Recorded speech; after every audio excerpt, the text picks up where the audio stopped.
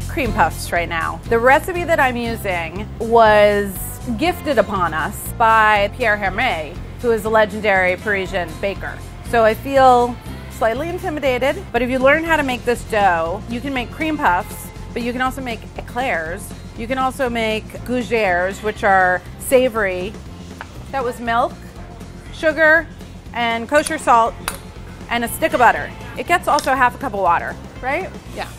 I know that it gets this extra half cup of water because the last time I made this recipe, I completely forgot to put the water in it and, you know, found out the hard way. So small saucepan, high heat, everything needs to melt, so I'll give it a stir every now and again, and this mixture has to come to a boil. But at the same time, you don't want to let it reduce. It's a hurry up and wait situation. But then there's going to be a lot of like working quickly. You know when you read a recipe and it's like working quickly, comma, you're like, yeah. All right, we're boiling. So flour all at once. Turn heat down.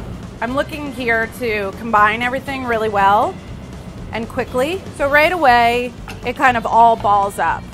So you cook this over medium heat until you start to see like a dry film.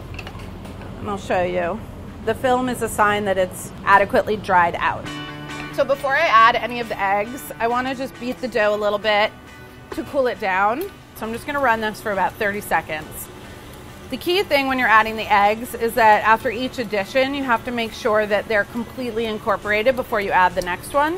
I'm going to go with egg number 1. These are large eggs. Like everything gets really shiny and then 10 seconds later, it dries out again. It looks like batter again. So after the second egg, I'm going to give everybody a little look-see. This is egg number 3. Egg number 4. It's starting to look really shiny and smooth. It's just pretty thick right now. We're not there yet. Egg number 5, so much is riding on you. And I'm going to show you what you're looking for to know that you have arrived. Put the paddle into the mixture, and then when you pull it up, it should form a V. This is a plain tip. Fold the edge of the pastry bag over. That keeps your hands clean, which is important for me because I'm pretty messy. Just twist the bag there and tuck that inside, and that way the batter won't come pouring out the bottom. Stick of butter, pretty cold butter, a little flour. This is a 2-inch cutter, and it makes the impression of a circle.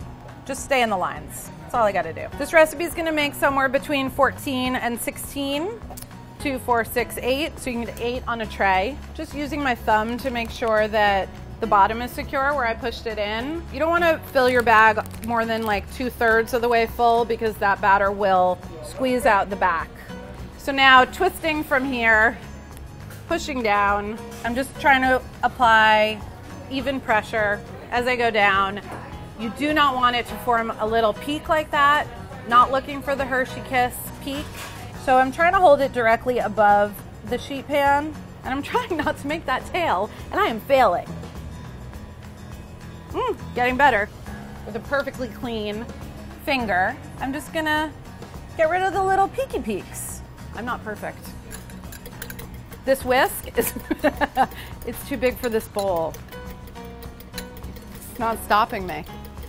This is an egg wash. It's 1 egg beaten with a little bit of water. Sort of brushing and dabbing. They look great. Come on. 450-degree oven. You put them in and then you turn the oven off. Hey Siri, set timer for 10 minutes. My Siri is an Australian man, by the way. We have 10 seconds left on the 10-minute timer, and then I'm just gonna go over there. I'm gonna turn it up to 350 and then another 10 minutes. I do really want to look in there. I'm not going to. All right, in the meantime, while we're waiting, I'm gonna whip cream, large volume of heavy cream into a chilled bowl, a little bit of sugar. I like to whip cream by hand. This actually needs to be stiff peaks, but still glossy. Oh, I'm starting to regret my decision. You wanna whip the cream, Molly? All right. I got it started for you. Just passing off. This is what small children are for, if you live with any, or like handsome He-Men, if you live with any of those, let them whip the cream. feel like we want it a little stiffer. Let's see. Yeah. All right, it's getting there. Yeah, whole thing. Back into the fridge. Those look awesome.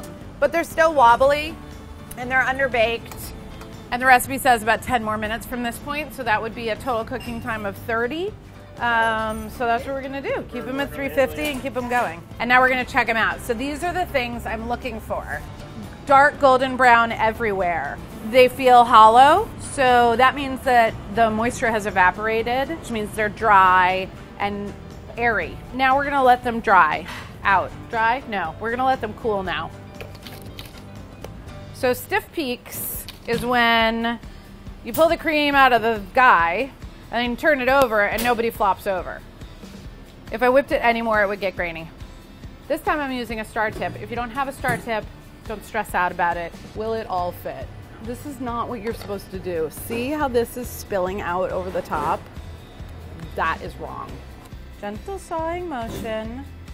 You don't have to be like fancy at this point because that part you're not gonna see. Then you want to kind of come up over the edge. And then you know what? We need some powdered sugar. You guys wish you had a Molly. I feel like I could go even higher.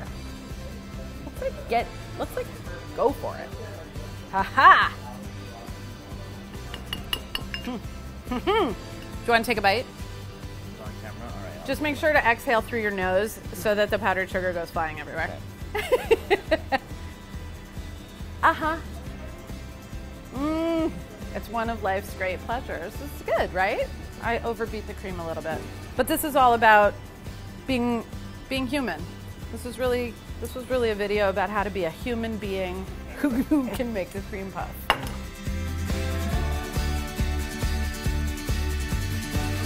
This is just the first tray, by the way. And if you think I'm gonna do the second tray, you are wrong, because I am not.